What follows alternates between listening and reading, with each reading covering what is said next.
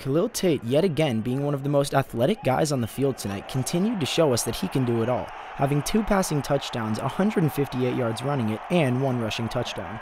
The Arizona Wildcat, sitting on 5 wins this season, look for a big win tonight as they take on the Washington State Cougars to become bowl eligible and have not been since 2015.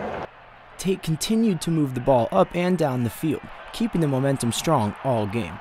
Here's what head coach Rich Rod and quarterback Khalil Tate had to say about his performance tonight. Yeah, he's got a very strong arm, but he's got as good a touch on a deep ball as any quarterback I've had. And he's a tough guy. He'll take a hit. But, you know, we added a couple of new play-action things in there, and, you know, Whitehouse did a good job of getting some big plays. You know, we did some bootleg stuff, and Jamie Nunley got free a little bit, and Khalil saw it right away. That's one thing sometimes a young quarterback doesn't see the open guy, but Khalil's been seeing it pretty quickly.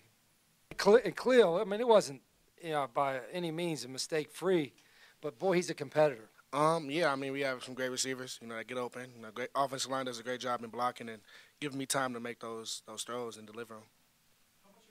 The Arizona Wildcats finished strong tonight with a final score of 58-37.